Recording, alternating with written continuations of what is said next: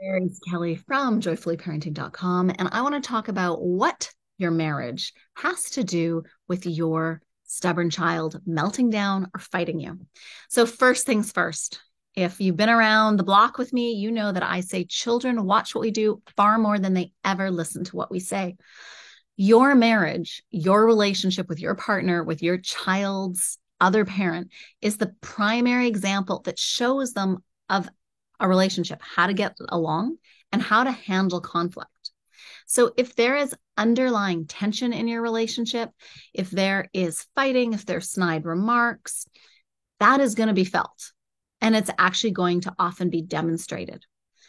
So, what do you do in the situation? I have a couple that I'm working with right now, and they're realizing that actually, when they kiss, it's like shocking to their children. They're like, what were they doing?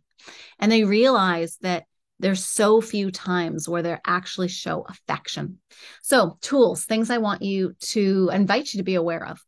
Love your child's other parent up, whether you're with them or not with them. Find ways to appreciate them. Now, I know this is easier said than done. Believe you me, I know this is easier said than done. But one of the things that helps me remember this is the dog factor. And I've got my dog, Coconut, underneath here right now, sleeping. But as soon as I come in the door, he is there. He is like, yay, you're home. It doesn't matter what kind of mood I'm in. He's excited to see me.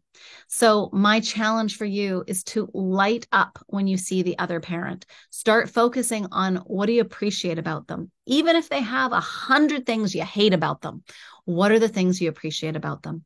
Your child is part of their other parent. And if you are nagging, ragging on them, being upset, that is felt by your child. I'd love to hear your thoughts on this. If you have a moment, give me a thumbs up and tell me, what are you seeing parts of your marriage affecting your kids? I'd love to know. Take care. Bye-bye.